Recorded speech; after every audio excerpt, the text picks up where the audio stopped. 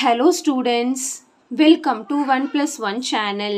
இன்னைக்கு நம்ம வீடியோல 10th standard chapter 5 exercise 5.4ல second sum பார்க்க போறோம். இந்த ப்ராப்ளம்ல பாத்தீங்கன்னா find the slope of the line which is parallel to y is equal to 0.7x minus 11 and perpendicular to the line x is equal to minus 11.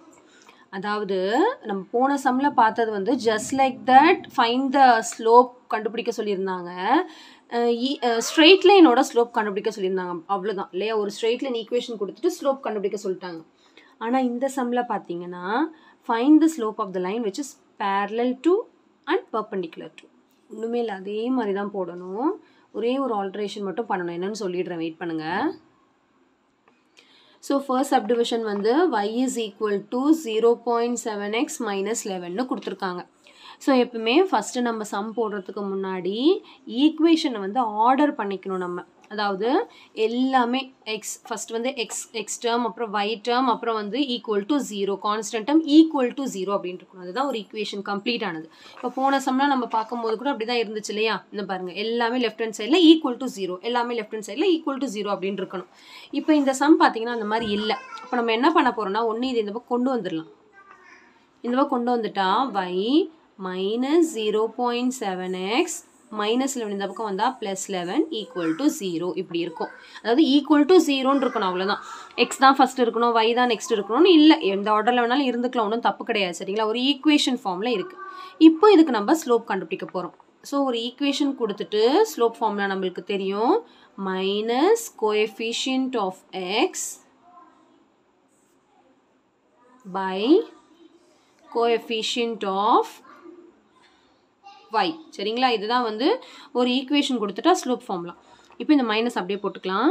Coefficient of X, எக்ஸுக்கு முன்னாடி என்ன இருக்குன்னா minus 0.7 இருக்குது. இப்போ ரெண்டு மைனஸ் பக்கத்தில் இருந்தால் ரெண்டு சேர்ந்து ப்ளஸ் ஆகிடும். அதுக்கு நம்ம ப்ராக்கெட் போட மறந்துடக்கூடாது.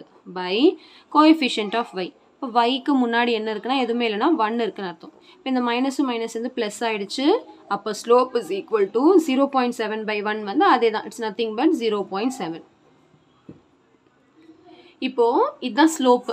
இப்போ கொஸ்டினில் வந்து பேரலல் ஸ்லோப்புன்னு கேட்டிருக்காங்க. என்னது, parallel slope is nothing but same இதே தான், நோ சேஞ்ச். பர்பெண்டிகுலர் ஸ்லோப்பில் மட்டும்தான் கொஞ்சம் சேஞ்ச் இருக்குது. நான் அடுத்து சொல்கிறேன், அடுத்த சம்மில் பார்க்கலாம்.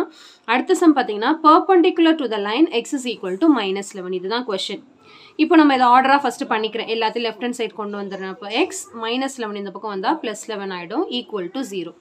அப்போ ஸ்லோப் ஃபார்முலா வந்து minus coefficient of X, coefficient of X, எக்ஸோட கோஎஃபிஷியன்ட் வந்து 1 பை கோஎஃபிஷியன்ட் ஆஃப் y, yயே இல்லை. அப்போ எதுவுமே இல்லைன்னா 0ன்னு அர்த்தம்.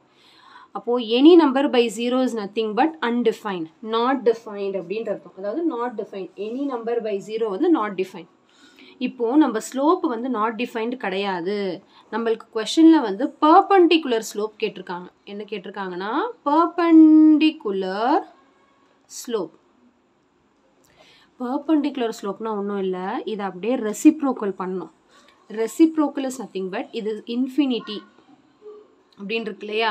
அதாவது இன்ஃபினிட்டி நாட் டிஃபைன்னா பை 1 இருக்குன்னு அர்த்தம். இது ரெசிப்ரோக்கல் பண்ணால் 1/∞ வரும். இல்லை உங்களுக்கு அது புரியலைன்னா ஒன்றும் இல்லை, இதை எடுத்துக்கோங்க, இதை ஸ்லோப்பாக எடுத்துக்கோங்க. இதோட ரெசிப்ரோக்கல் என்ன வரும், 0/-1. 0/-1 என்னது, 0. ஓகே, 0/-1. 0/-1 என்னது, 0. இதுதான் வந்து ஸ்லோப் ஆஃப் திஸ் சம். ஓகேவா. இன்னொன்று கூட நீங்கள் ஞாபகம் வச்சுக்கலாம். இன்ஃபினிட்டிக்கு ரெசிப்ரோக்கல் எடுத்தால் 0 வரும், 0க்கு ரெசிப்ரோக்கல் எடுத்தால் இன்ஃபினிட்டி வரும். இதை கூட நீங்கள் ஞாபகம் வச்சுக்கலாம், ஒரு க்ளூ மாதிரி வச்சுக்கோங்க. ஓகே, நம்ம நம்ம ஆல்ரெடி போட்டிருக்கோம் இந்த பர்பெண்டிகுலர் ஸ்லோப், ஞாபகம் இருக்கா. -1/mன்னு மாற்றுவோம், ஞாபகம் இருக்கா. அதே கான்செப்ட் தான். இப்போ நம்மளுக்கு வந்து 2 அப்படிங்கிற ஒரு ஸ்லோப் வந்துச்சுன்னா இதை பர்பெண்டிகுலராக எப்படி மாற்றணும்னா இதை ரெசிப்ரோக்கல் பண்ணிக்கணும், இதோட ஆப்போசிட் சைன் போட்டுக்கணும்.